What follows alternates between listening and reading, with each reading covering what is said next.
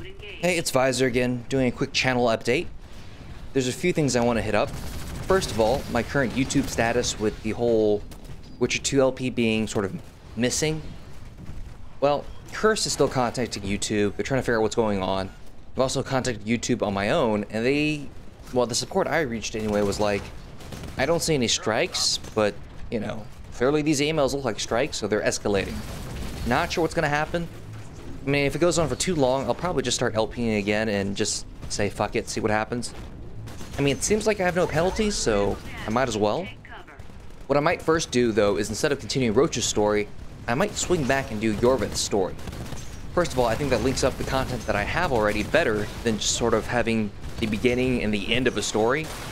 And two, the next part of Roach's story is actually super violent. If I got banned due to violent content, the next part probably isn't something I want to put out right now. Just feeling. This is also why I've been mostly doing first impressions and Spelunky and other type of videos. I'm not sure what's going on right now, so I don't really want to risk anything. But I have to start LPing eventually, so yeah, probably start again in a few days. As for another bit of content, you might have noticed that Titanfall had something to do with Preorder.pro. To explain, Preorder.pro is a website made by Travis Vocino. Vocino was a guy that I LP'd Magicka with. It's on this channel. He was one of the wizards. We had a good time. It's pretty fun. Now, Preorder.pro is a website he's making, and he wants to sort of promote it by having some videos related to it. And that's what I'm doing. I'm making the videos. Now, I'm not getting paid for this, so I'm not selling out or anything, but the basic plan is, you know, I'll do some first impression videos. Maybe he can arrange for me to get some beta keys so I could try some games out early. Because, I mean, I like games, but I don't like spending that much money on all the new games ever.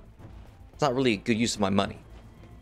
So if I can get into some betas for free or get some early game releases, I think it's worth doing a first impression video on them. It's a good trade anyway. Now, the Titanfall video had a very different structure than most of my other first impression videos.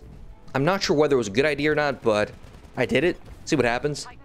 If you have any criticisms, comments, feel free to tell me.